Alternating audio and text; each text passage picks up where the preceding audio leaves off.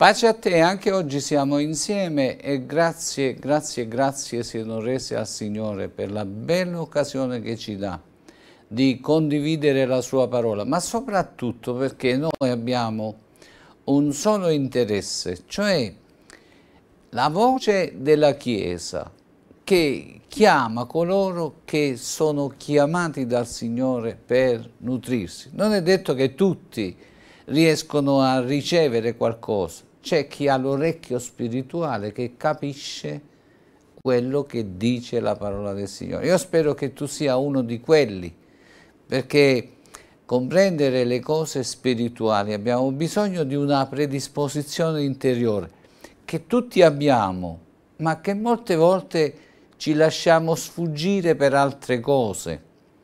Diciamo che Maria e Marta non è che non avevano quell'orecchio spirituale che dovevano avere, solo che una era più interessata, gli dava importanza, gli dava il primo posto, sceglieva la parte buona. Tutti l'abbiamo, però c'è chi aspira, vuole ricevere, ha fame e c'è chi sente e gli sfiora. Vabbè, abbiamo sentito quest'altra predica e non va bene così. Noi dobbiamo avere interesse per le cose spirituali, proprio come dice Gesù. Cercate prima le cose eterne, perché queste qui finiscono insieme con noi. Come cadiamo nel buco noi è finito tutto e c'è solo l'inferno. Perdiamo l'anima nostra, perdiamo la nostra vita, l'anima può essere tradotta anche vita, perdiamo la vita eterna, è un'oscurità eterna nelle pene, nelle sofferenze, per non avere messo un po' di attenzione in questo tempo. C'è un bel canto che vogliamo cantare. Matteo, che numero è? Prego? Nessuno è come te, sì. Numero 710, se hai il canto, il libro dei cantici, se non ce l'hai, richiedicelo. Te lo mandiamo gratuitamente, insieme a 2 calendari, insieme al Nuovo Testamento. Quello che ti serve, basta che lo diamo Dio. Siamo la voce di chi vuole ascoltare la parola di Dio. Gloria al Signore. Adoro te, Signore mio, nessuno è come te. Adoro te, mio Re dei Re, voglio che tu regni in me. Io amo te,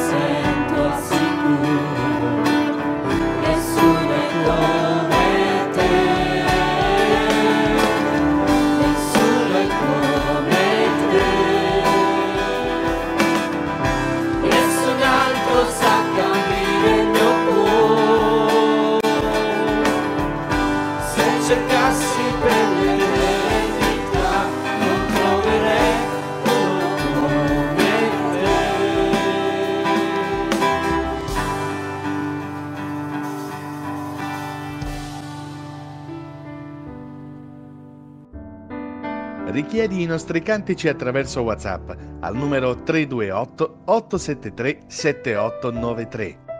E se ci scrivi fuori dall'Italia, ricorda di inserire il prefisso +39. Puoi andare anche su YouTube e puoi ascoltarli sulla nostra pagina YouTube cercando Parole di Vita TV. Vai nella playlist e cerchi Canti di Lode. Ci sono anche 4600-4700 video che puoi seguire, puoi prendere, puoi condividere e riempi da tutte le parti con la parola di Dio, perché è molto importante seminare più che possiamo prima che sia troppo tardi la parola del Signore. Puoi andare anche sul sito www.paroledivita.org e puoi scaricare anche l'app Play Store o Google Play, Parole di Vita, così hai sempre una parola che ti accompagna e grazie siano resi a Dio per le possibilità che ci dà. Noi come credenti dobbiamo seminare il più possibile la parola di Dio. Molti pensano che sono i nostri addestramenti, il nostro modo di educare le persone. Questa è un'opera spirituale.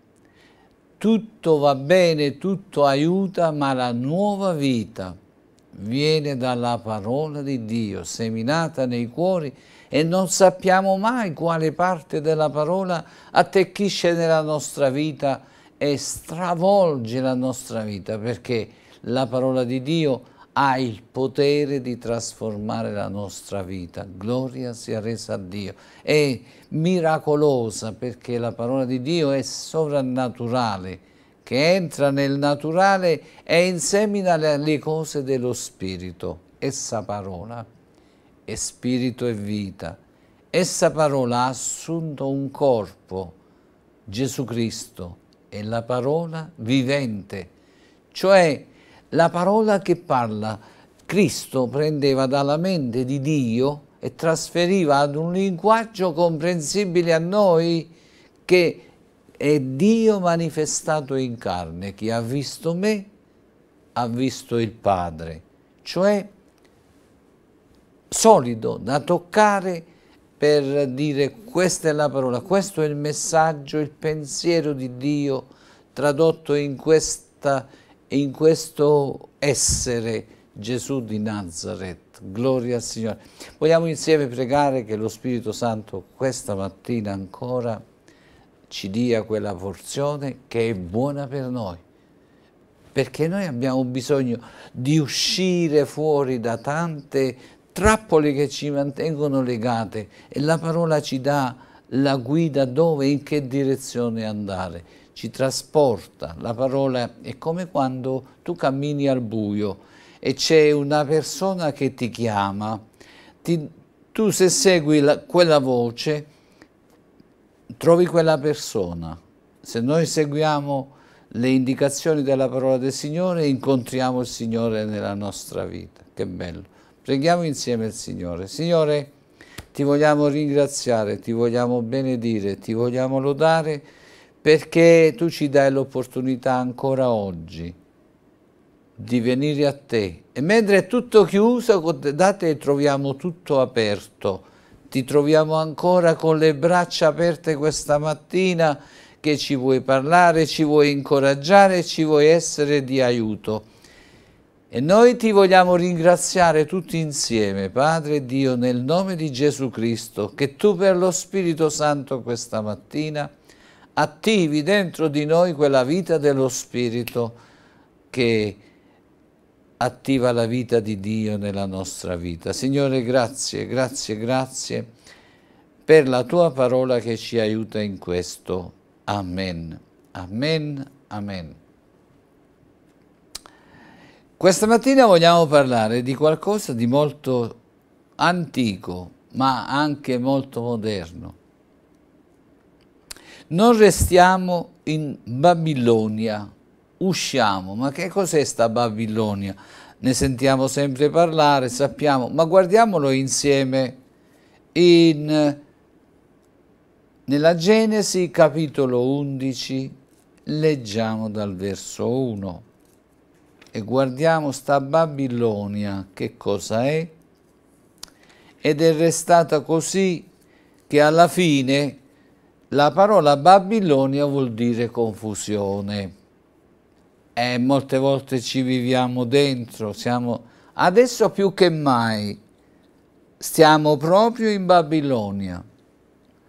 C'è la Babilonia politica e c'è la Babilonia religiosa. La Babilonia politica mondana è un tipo, l'altra Babilonia è quella ecclesiastica, religiosa. Ho detto bene, perché stiamo in una confusione che non se ne può più. Come venirne fuori? La parola del Signore ci dà le indicazioni e ci conducono nella giusta direzione. Come quando leggiamo che dobbiamo andare a qualche posto, leggiamo e troviamo vai a destra, vai a sinistra, poi vai dritto, poi c'è il semaforo. Attraverso la parola molte volte riceviamo indicazioni. Se andiamo in una città troviamo un vigile che cerchiamo un indirizzo, ci dice andate diritto, poi girate a destra, poi girate a sinistra. Quella parola ci dà indicazioni che noi seguendola arriviamo all'indirizzo che abbiamo chiesto di andare. Se troviamo chi sa la via, se no ci perdiamo per strada. Il guaio è che oggi molti non sanno la via e vogliono fare da indicatori di direzione. Fai così, fai così, poi ti perdi per strada pure tu. Perciò come unico punto di riferimento per uscire e per camminare nella giusta direzione, Dio ci ha lasciato la sua parola. Alleluia. Quante volte hai chiesto informazioni in qualche città, ti hanno detto vai così, sempre dritto. Ci sono di quelli che ti dicono vai sempre dritto e poi ti sei trovato proprio alla parte opposta di dove dovevi andare. Così succede anche nel sistema religioso che oggi più che mai è pieno di confusione. Se ti vuoi disperdere, basta che vai sui social, su YouTube, su Facebook o qualsiasi, o provi a parlare un poco con le persone religiose. Dopo che hai ascoltato 4 persone, non capisci più niente.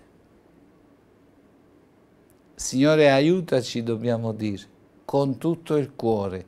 Signore, abbi pietà di me, tirami fuori. Perché Dio ha lasciato la sua parola? Perché essa parola ci dà le direttive come camminare come piace a Lui. E Lui con la sua voce, attraverso lo Spirito Santo, ci conferma e ci fa sentire che siamo sulla buona strada. Gloria al Signore. Non restiamo in Babilonia, usciamo fuori. Leggiamo insieme dopo il diluvio che cosa successe.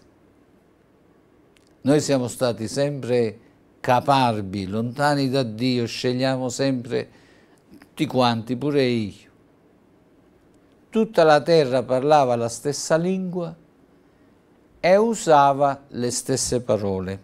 Forse era l'ebraico, non lo sappiamo. L'uomo era l'unica creatura con la quale Dio potesse dialogare, perché così aveva stabilito Dio precedentemente.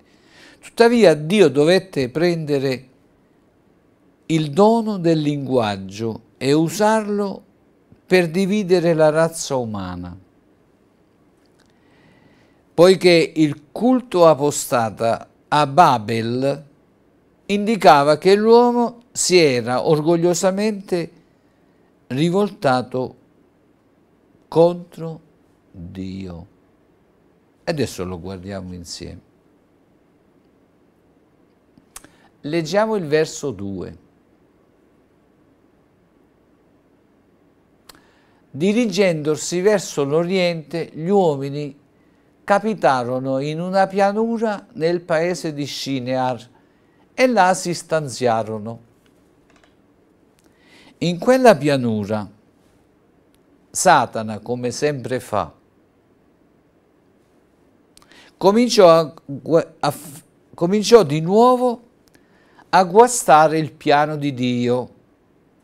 Lo aveva già guastato prima del diluvio, l'aveva già guastato nell'Eden, adesso lo riguasta un'altra volta. Satana cominciò di nuovo a guastare in quel piano il piano di Dio, in quella pianura. Dio ha dei principi e poteri sulle città, delle potenze. Dio ha stabilito a guardiania degli angeli, degli eserciti che vigilano sulle città. Pure Satana fa così. Satana non è intelligente, ma dato che serviva a Dio, copia sempre quello che fa Dio.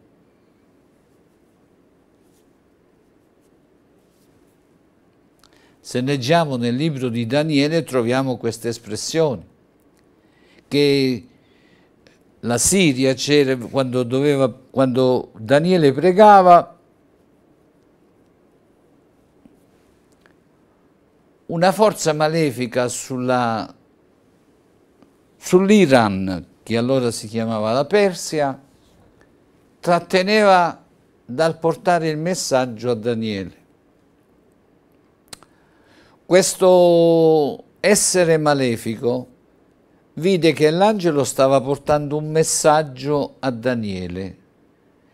Per non far giungere il messaggio a Daniele da parte di Dio, chiamò altre forze, come dice Gesù, quando è che noi siamo posseduti da forze malefiche e vengono messe fuori. Se non riempiamo la nostra vita con la parola di Dio e con la presenza dello Spirito Santo, invocando il Signore, va a prendere altre forze e viene a possederci un'altra volta.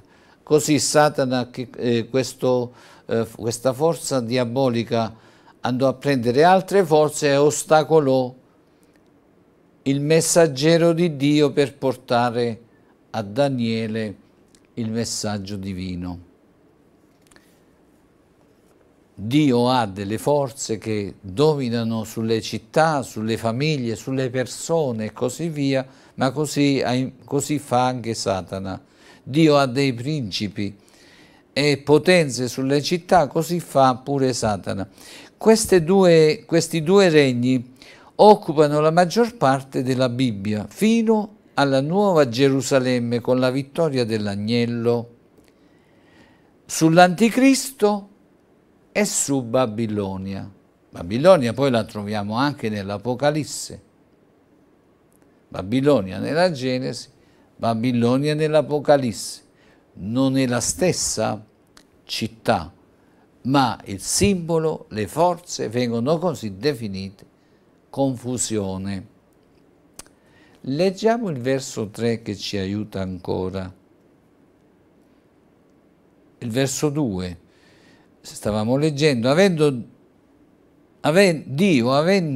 Dio aveva nuovamente affidato all'uomo il mandato di crescere, di moltiplicarsi e di riempire la terra.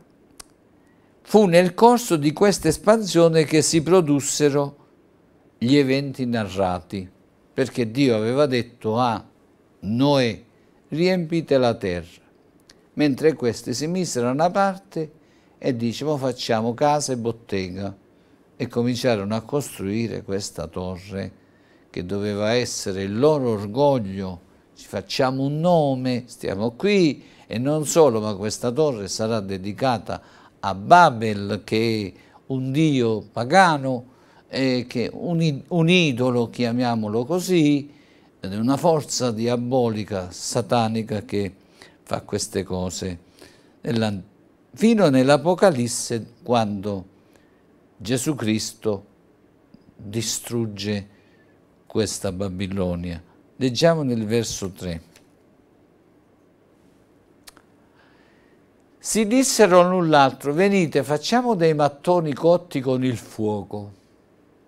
E si adoperarono mattoni anziché pietre e bitume invece di calce. Qui dà proprio l'esempio, secondo il materiale non sembra una cosa temporale, senza tener conto di quello che Dio voleva, una vera ribellione verso Dio che aveva detto Dio.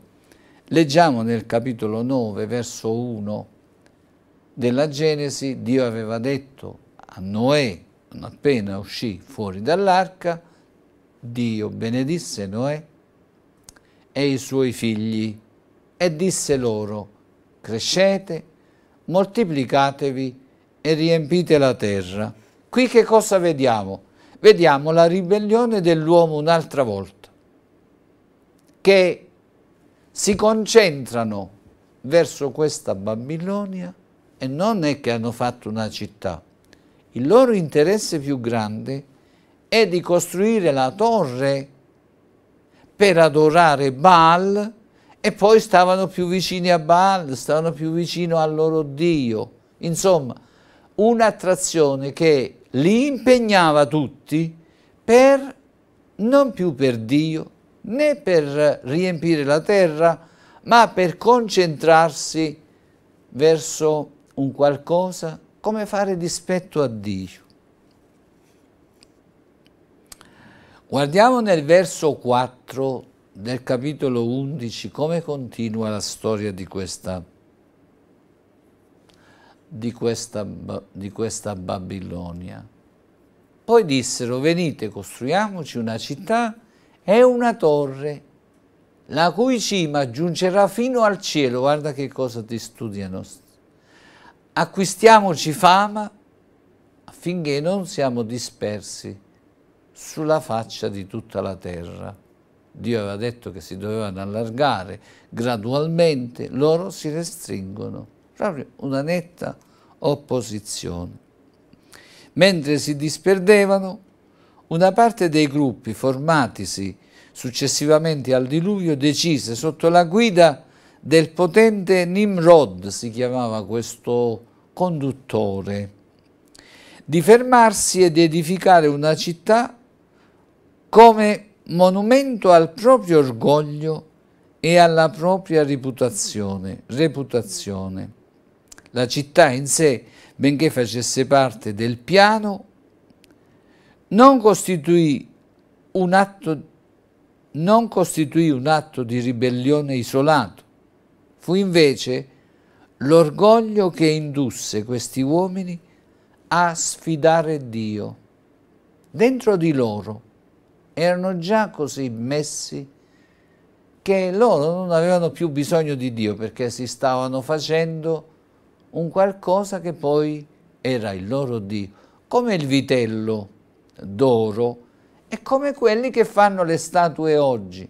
Li fanno, se li portano in casa, non hanno più bisogno di Dio, sono senza Dio e vogliono restare senza Dio perché si dedicano alle cose morte. Questa è la Babilonia che c'è anche da noi. Essi rifiutavano di proseguire, ovvero di riempire la terra moltiplicandosi come era stato loro ordinato.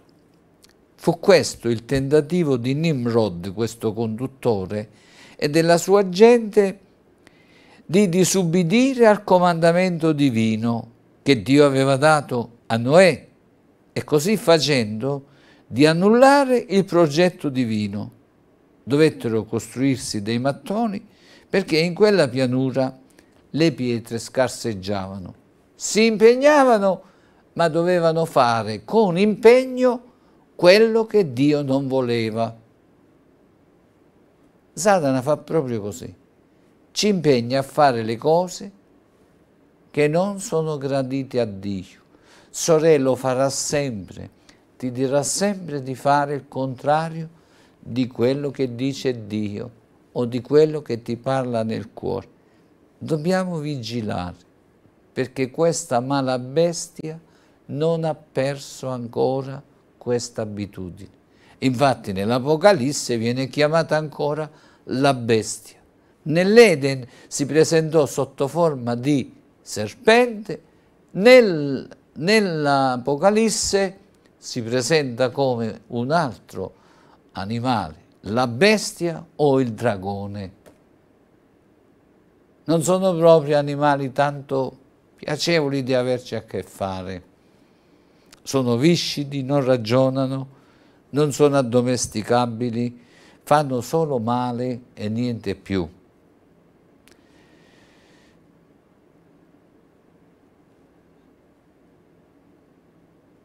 Guardiamo il verso 5.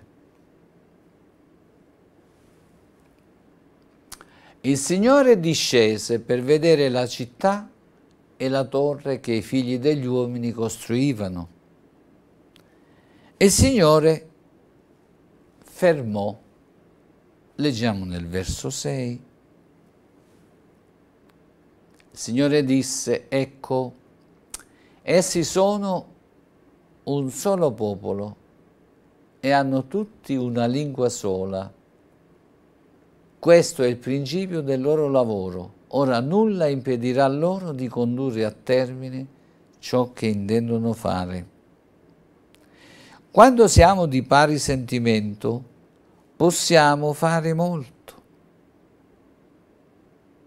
Possiamo fare molto buono o molto cattivo, molto bene o molto male. Infatti il Signore che cosa dice a noi quando ci raduniamo? Di essere di pari consentimento.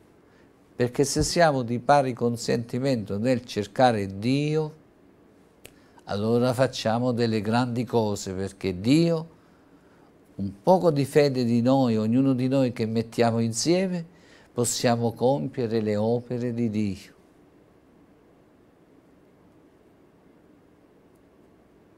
Leggiamo il verso 7.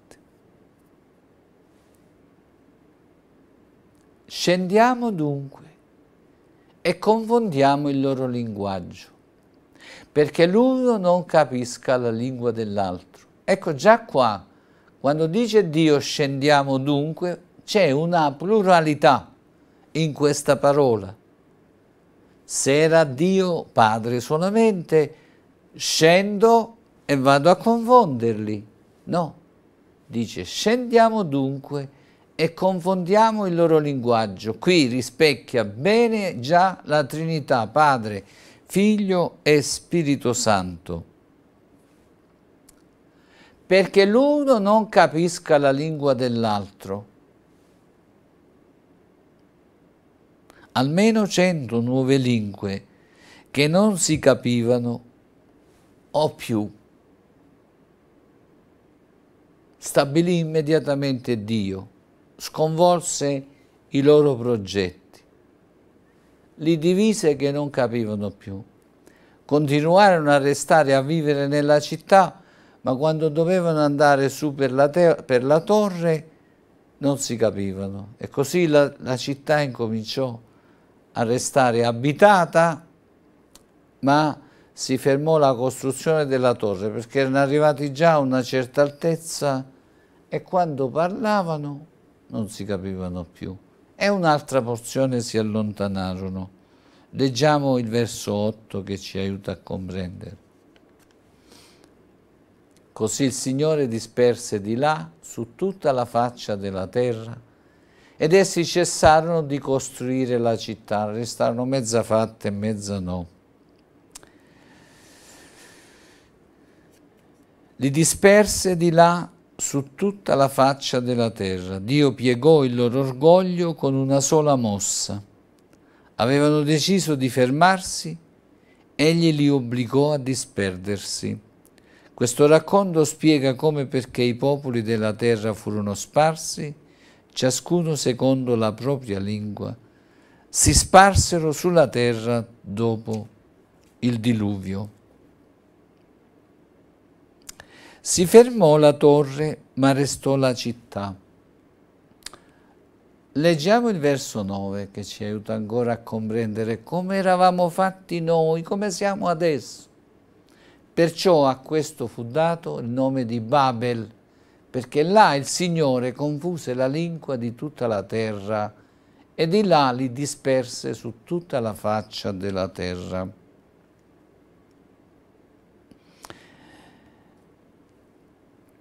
Il nome Babel, questo nome si collega al verbo ebraico che significa confondere, confusione.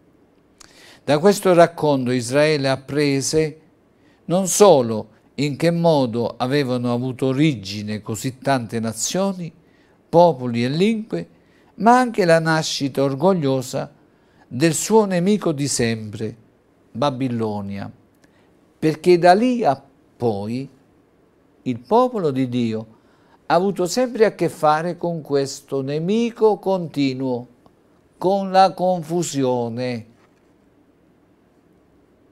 Anche noi, se non seguiamo Dio, stiamo nella confusione, perché come entriamo a comunicare o ci affacciamo intorno a noi, c'è la confusione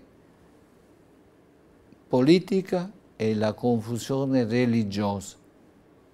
Ti perdi senza perdere tempo, non riesci a costruire niente, specialmente oggi che siamo alla fine ed è aumentata al massimo livello. Prova a sentire una discussione in televisione dei fatti del giorno.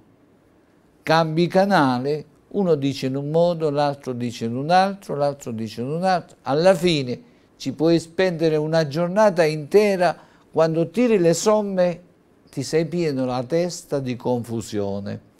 Se entri nel sistema religioso trovi la stessa cosa, ascolti uno, ascolti l'altro, alla fine non hai capito niente e non sai da che parte cominciare. Questa è la Babilonia nostra, del nostro tempo. Poiché non volevano riempire la terra come Dio aveva loro comandato, egli confuse il loro linguaggio e così dovettero separarsi e successivamente raccogliersi nelle zone dove ogni singola lingua veniva parlata. Così si erano formati a gruppetti che si capivano tra di loro e così riformavano le città, i paesi e si allargavano, perché stando insieme quei pochi si capivano. Come si allargavano un poco non si capivano più. In tutta la Bibbia troviamo questo nome, che vuol dire confusione, che il popolo di Dio si è trovato a combattere, e spesso anche la Chiesa cristiana, si è trovata a combattere. Oggi però non abbiamo solo Babilonia nella Chiesa, abbiamo due tipi di confusione, quella politica e quella religiosa, e ci siamo dentro. Se tu ascolti una, non capisci niente. Basta guardare i governi, guardiamolo su larga scala, non si capisce niente. Risultati? Confusione in mezzo alle strade, gente che non ragiona, è Babilonia. Nelle chiese la stessa cosa. Se sono una famiglia così, in qualche modo c'è l'unione spirituale, se poco poco si allarga, non capisci niente, niente. Confusione. Dio ha detto e dice di non entrare e non fare entrare i suoi, quelli che camminano con il Signore, quelli che sono stati chiamati dal Signore, quelli che sono nati di nuovo, quelli che hanno sentito la voce del Signore che li ha cambiati, che ci ha cambiati. Non ci dobbiamo entrare né nell'uno e né nell'altro. La nostra voce non viene ascoltata da nessuna parte, diventa solo una perdita di tempo. Ti posso dire una cosa, io ho provato ad evangelizzare da più di 50 anni, facendo il mio lavoro e così via. Ma la mia voce, di fronte a quelli che stanno, non dice niente. La voce della Chiesa oggi ha perso il tono. Perciò noi più ci entriamo, ci dobbiamo entrare ma per portare solo la parola del Signore. E dobbiamo dare voce più che possiamo attraverso qualsiasi mezzo. Come Parole di Vita è la voce della Chiesa, che man mano si restringe sempre di più. Noi dobbiamo essere divinamente illuminati e intelligenti. Dobbiamo usare più mezzi possibili per portare la parola del Signore, perché il mondo intorno a noi ci tappa sempre di più la bocca. Arriverà il momento che ci chiudono tutto. Quando vogliamo predicare il Vangelo ci fermano, perciò noi dobbiamo essere divinamente illuminati dal non fermarci e non perdere colpi, andare sempre costantemente a portare la parola dove più possiamo, perché questa Babilonia che ci circonda vuole tappare la bocca dei credenti, di quelli che hanno sperimentato la nuova nascita, la vita nuova dello Spirito. Non ci dobbiamo fermare, perché stiamo in un mondo pieno di confusione. Dio ha detto e dice di non entrare e non fare entrare i Suoi in questo sistema. Se Dio ti ha liberato dalla confusione del mondo e dalle grinfie di Satana, preoccupati come puoi servire meglio il Signore per portare la parola dove meglio puoi. Servire il Signore, perché se no ti disperdi, stai sempre vuoto, stai sempre vuota. Se ascolti tutti, ti perdi per strada. Stabilisci di avere un rapporto con il Signore, leggere la sua parola, meditarla e servire il Signore, perché così costruisci la tua casa sopra la roccia. Guardiamo cosa ci dice il Signore in Geremia capitolo 51 verso 45. Il Signore ci parla che ci vuole bene, sorelle, fratelli. Se sei nata di nuovo, se sei nato di nuovo, fratelli, non mettere la testa in queste cose che ti fanno cotto e cucinato. Perdi la grazia del Signore. O popolo mio, leggiamo insieme.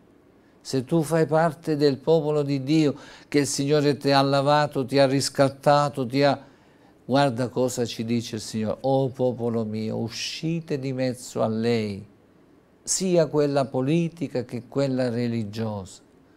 Salvi ciascuno la sua vita davanti all'ardente ira del Signore, perché l'ira del Signore che cosa fece? Bloccò in un attimo quel potere babilonese ed è diventato il nostro nemico continuo del popolo di Dio. Leggiamo nel verso 43, così comprendiamo meglio. Le sue città sono diventate una desolazione. Guardiamoci intorno. Una terra arida, un deserto, un paese dove non abita più nessuno, per dove non passa più nessun figlio d'uomo. Il figlio dell'uomo si riferisce ai credenti che sono figli di uomini ma figli di Dio. Gesù Cristo veniva chiamato il figliol dell'uomo, cioè figlio dell'umanità. Quella umanità creata da Dio, non quella che sbanda e che si nutre delle direttive di Satana. Leggiamo il verso 44, che c'è speranza per noi. Io punirò Bel e Satana a Babilonia, gli trarrò di gola ciò che ha tragugiato. Le nazioni non affluiranno più a lui, perfino le mura di Babilonia sono cadute. Leggiamo il 45. O popolo mio, uscite di mezzo a lei, salvi ciascuno la sua vita davanti all'ardente ira del Signore. Il Signore distruggerà tutto questo. Ora abbiamo detto una cosa molto importante che troviamo in tutta la parola di Dio, che questa Babilonia è stata sempre contraria al popolo di Dio. Questa confusione. Ora, in queste scene servono per noi, per comprendere che quando entriamo in Babilonia stiamo male, veniamo come deportati, cominciamo ad essere schiavizzati, cominciamo ad essere lontani dalla casa del Signore, lontani dal Tempio di Dio, lontani da dove e come si adora Dio. Dio fa le cose pratiche per farci comprendere quelle simboliche in modo che noi vigiliamo. Leggiamo quale fine farà questa Babilonia che abbiamo intorno, quella religiosa e quella amministrativa o politica, dei poteri che appartengono a Babel, a Satana, saranno distrutti. Leggiamo insieme in Apocalisse capitolo 18, verso 10. Queste cose il Signore ci fa comprendere per farci sapere la parte che ha da venire. È profetico. Dato che siamo ancora qui e possiamo ancora evitare di andare a finire nella catastrofe di Babilonia, il Signore ci vuole salvare, perciò ci parla così. 18:10, guardiamo cosa dice. Spaventati dai suoi tormenti, se ne staranno lontani e diranno: ai, ai, Babilonia, la grande città, la potente città, il tuo giudizio è venuto in un momento. Quanto tempo ci mette Dio per distruggere Babilonia insieme con Babel, Satana insieme a tutta la confusione. Quando ci mise per distruggere, per far correre gli abitanti di Babele? Quando scese. Come Dio arrivò?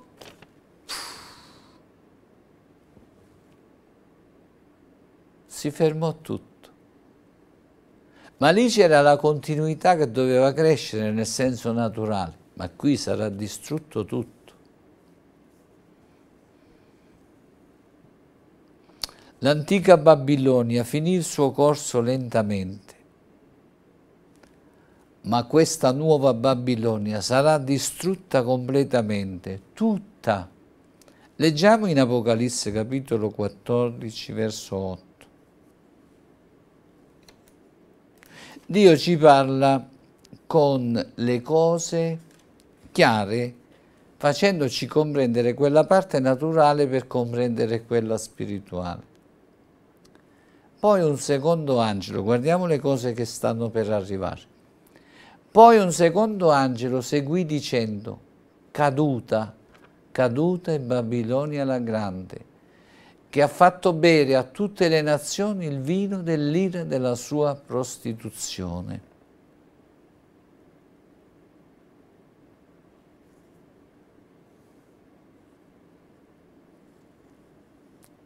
Di fronte all'indifferenza degli uomini al messaggio del primo angelo, al messaggio del Vangelo, al messaggio che Dio continua a mandare ad ognuno ancora in questo tempo, un secondo angelo pronuncerà questo giudizio.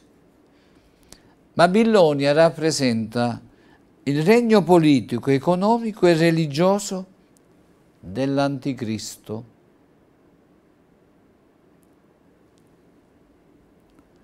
Per i dettagli di questa caduta lo guardiamo anche in altri posti nella Bibbia. Fu nell'antica città di Babilonia che si sviluppò l'idolatria. Gli abitanti di quella città costruirono la Torre di Babele, un monumento alla ribellione e alla falsa religione. In seguito l'idolatria si diffuse, allorché Dio confuse il linguaggio degli uomini per disperderli in ogni parte del mondo, come abbiamo letto prima. Qui dice una cosa il Signore: il vino dell'ira della sua prostituzione. Babilonia contamina il mondo con le sue pratiche lascive, provocando orgie idolatriche, odio e ribellione verso Dio in questo tempo. La prostituzione spirituale provocherà la caduta del sistema perverso dell'Anticristo.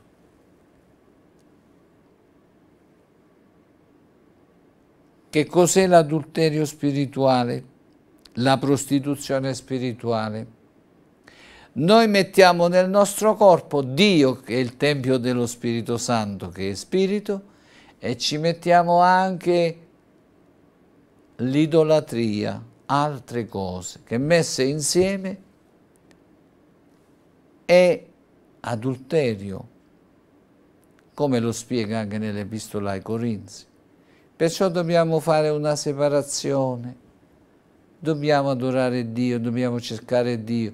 Il nostro corpo è il Tempio dello Spirito Santo, dobbiamo avere riverenza per il Signore. Guardiamo come continua nel capitolo 16, verso 17. Abbiamo visto la Babilonia vera e adesso ci parla della Babilonia spirituale. 16, 17.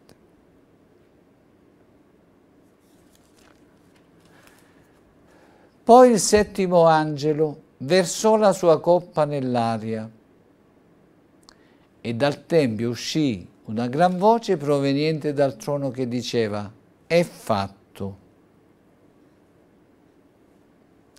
Questa coppa pone fine alla manifestazione dell'ira di Dio, fatta eccezione per il giudizio finale contro la ribellione, e avrà luogo prima di quando noi possiamo pensare, e precede immediatamente la seconda venuta di Cristo.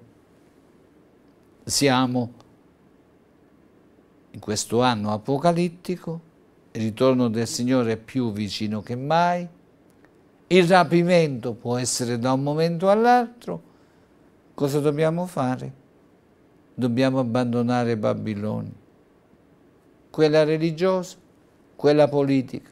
Non ci impegniamo in queste cose che non servono a nulla. Essa contiene la peggiore calamità della storia del mondo. La voce che procede dal Tempio celeste è senza dubbio quella di Dio. Questa parola è fatto, vuol dire è meglio resa con l'espressione tutto è compiuto e compiuto rimarrà, perché Dio farà tutto nuovo. Dio sigillerà la fine della manifestazione della sua ira con un devastante terremoto, il più potente nella storia della terra. Guardiamolo nel verso 19.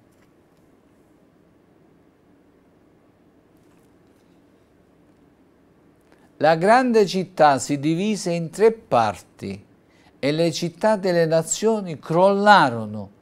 E Dio si ricordò di Babilonia la grande per darle la coppa del vino della sua ira ardente. Gerusalemme sarà divisa in 3 parti non in seguito ad un castigo, bensì per il suo bene. L'incrementato approvvigionamento idrico e i cambiamenti topografici prepareranno la città al ruolo centrale che essa ricoprirà durante il regno millenniale. Gerusalemme è l'unica città ad essere preservata dal giudizio. Anzi, sarà resa ancora più bella a causa del suo ravvedimento.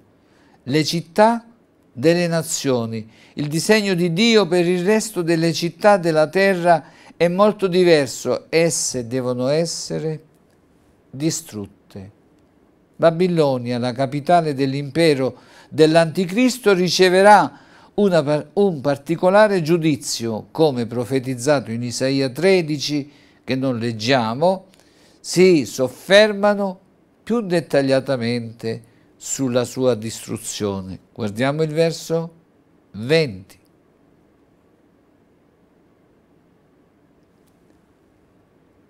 Ogni isola scompare e i monti non furono più trovati. Pensa per un attimo. Cosa sta per accadere? Usciamo dalla Babilonia, per amore del Signore, veniamone fuori, cerchiamo il Signore. Ogni isola scomparve e i monti non furono più trovati. Questo potente terremoto cambierà radicalmente l'intera geografia della terra, preparando la terra all'avvento del regno di Dio, nuovi cieli e nuova terra. Che bello, Signore. Fratelli, cosa ci dice il Signore veramente? Leggiamo in 2 Corinzi, perché il Signore continua a parlarci. 2 Corinzi 6,17. Dio ci chiama, Dio ci chiama, Dio ci chiama. Sorelle, fratelli, Dio ci chiama, Dio ci chiama, Dio ci chiama. Questi sono solo i principi di dolore.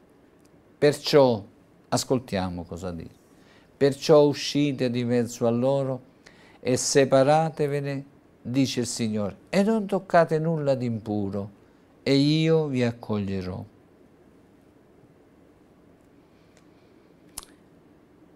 Questo concetto di separazione spirituale, l'unione con i non credenti non è solamente un atteggiamento irrazionale e trasgressivo, ma costituisce altresì un sacrilegio. Come conseguenza della salvezza, noi credenti dobbiamo separarci da qualsiasi forma di falsa religione, porre risolutamente fine a qualsiasi abitudine peccaminosa e alla vecchia condotta dell'idolatria e da qualsiasi perditempo di confusione che ci circonda. Il Signore ci chiama a separarcene. Questo comandamento invita noi credenti a conformarci a Cristo, così come dice in Ebrei 7, 26. Leggiamolo insieme. Fratelli, come ci deve parlare il Signore? Tanto i fatti li vediamo. Vediamo cosa sta succedendo. Infatti a noi era necessario un sommo sacerdote come quello, santo, innocente, immacolato, separato dai peccatori ed elevato al di sopra dei cieli, cioè in parole diverse, Gesù Cristo è colui che noi dobbiamo guardare, è da Lui che dobbiamo ricevere la vita, le direttive, l'alimentazione. Non ci disperdiamo in questo tempo che il Signore ci dà grazia di restare chiusi. Cerchiamo il Signore, fratelli, invochiamo il Signore, mettiamoci con tutto il cuore a dire: Signore, io ho bisogno di Te, non voglio più sapere che succede. Piglia la televisione, spegnila, mantieniti solo Parole di Vita che ricevi un po' di nutrimento spirituale, perché il resto è tutta immondizia, dicono quello che vogliono.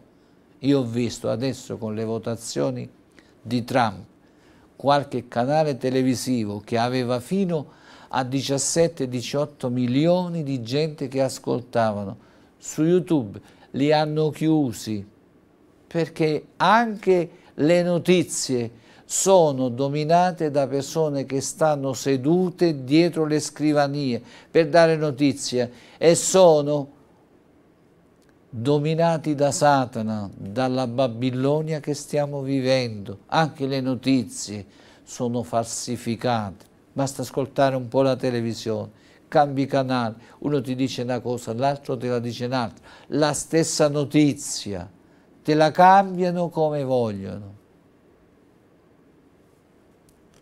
E Babilonia.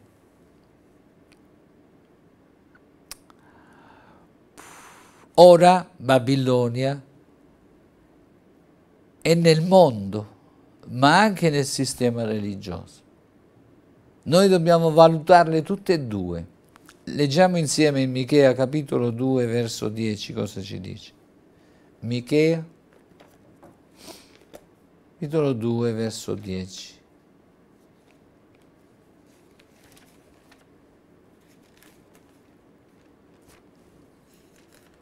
Alzatevi, andatevene, perché questo non è il luogo di riposo, a causa della sua impurità provoca distruzione, una distruzione terribile. Leggiamo il verso 11.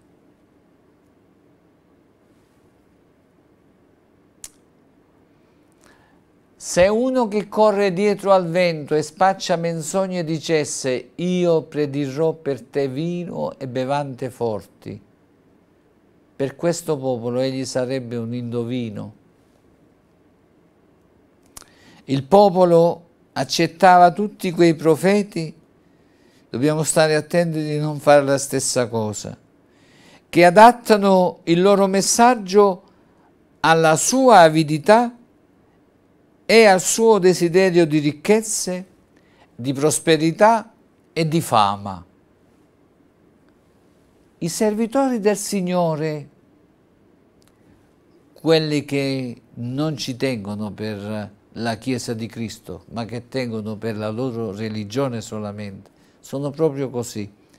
Aggiustano i messaggi come non perdere le persone e gli parlano di quello che piace ascoltare, ma la maggioranza non sono messaggi che vengono da Dio, servono solo per trattenerli per passare un poco di tempo, vanno a indovinare.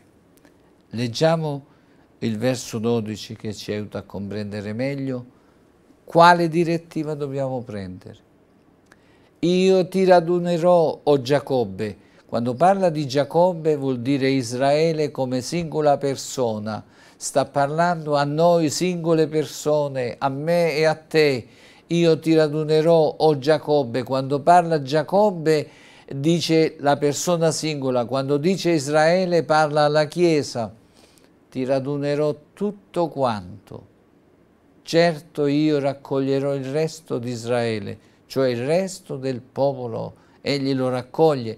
Io li farò venire assieme come pecore in un ovile, come un gregge in mezzo al pascolo, il luogo sarà pieno di gente. Questa è la Chiesa del Signore. Alleluia.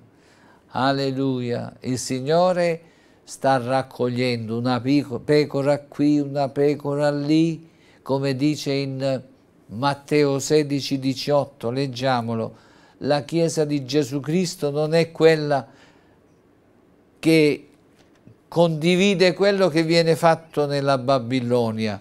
La Chiesa di Gesù Cristo è un popolo speciale. 16,18, leggiamolo che cosa è.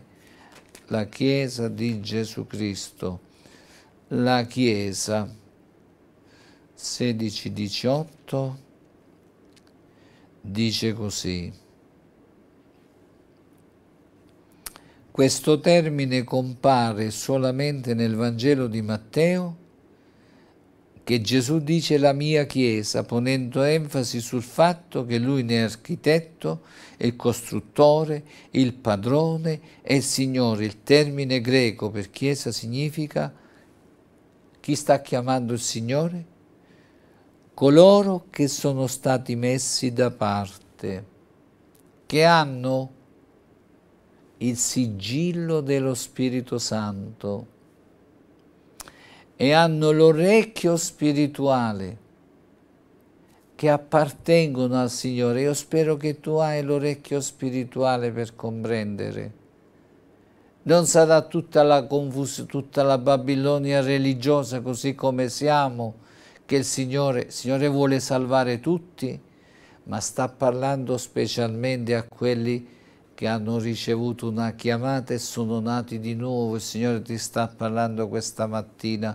Tu sei chiamato, sei chiamata per una missione speciale, perché hai l'orecchio spirituale, hai il sigillo dello Spirito Santo, hai l'orecchio, sei stato con l'orecchio forato. Forato che vuol dire?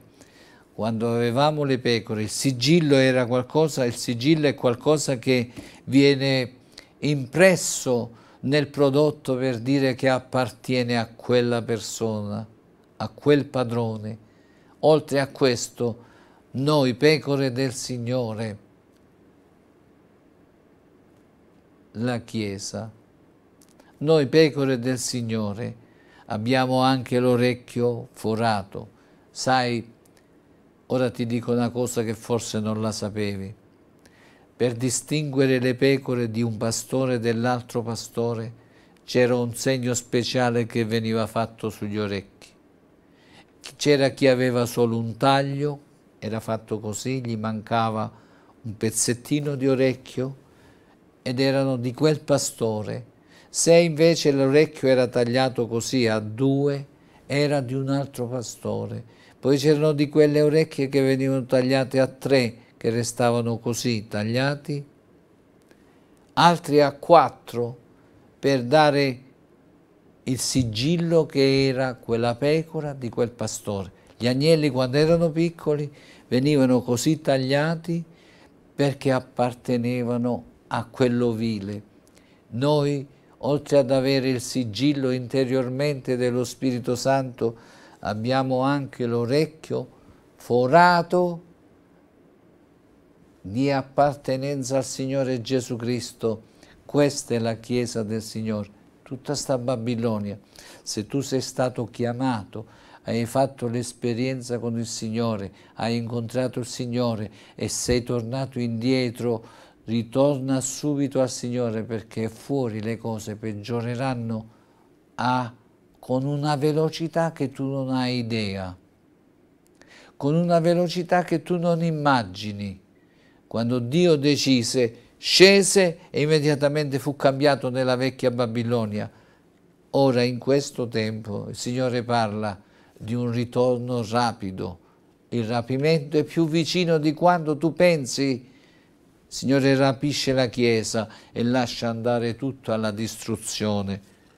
Perciò manda il suo messaggio per chiamare i suoi a un vero ravvedimento, a un vero ritorno a Dio, a una vera conversione. Lascia stare la Babilonia religiosa, lascia stare la Babilonia che non serve. Il profeta dice bene, alzatevi, andatevene, perché questo non è il luogo di riposo. A causa della sua impurità provoca distruzione, una distruzione terribile. Questo verso mi fece uscire da una chiesa. Il Signore mi prese questo verso e mi disse non entrare più in quella chiesa, perché lì